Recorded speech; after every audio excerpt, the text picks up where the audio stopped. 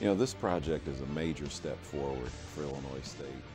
The location of Hancock Stadium, its prominence on Main Street means that it's one of the first places that campus visitors pass when they come to campus. The facility as it stands today doesn't really reflect the quality and the prominence of a place like Illinois State University.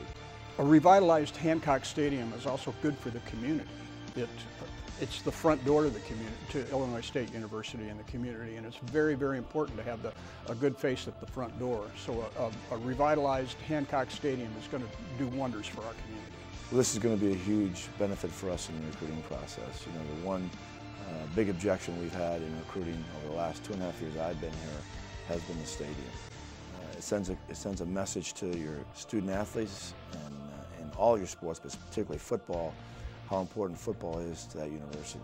With 9 million cars a year that go by the Hancock Stadium, the corner of Main Street and College Avenue, you know, the wow factor was something that we were looking to achieve, and I think we have with the combination of the brick columns and the glass, and just a really nice look, which is exciting for us. Having the crowd on both sides of the field, it's going to make it even louder, and the game day experience is going to be even better, and it's really going to help us for home field advantage.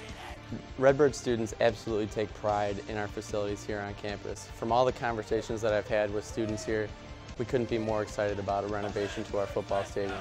The places that the football program could go and the athletic program in general, the sky's really the limit with this new stadium. Saturdays, Hancock Stadium is going to be the place to be, and we're really excited about it.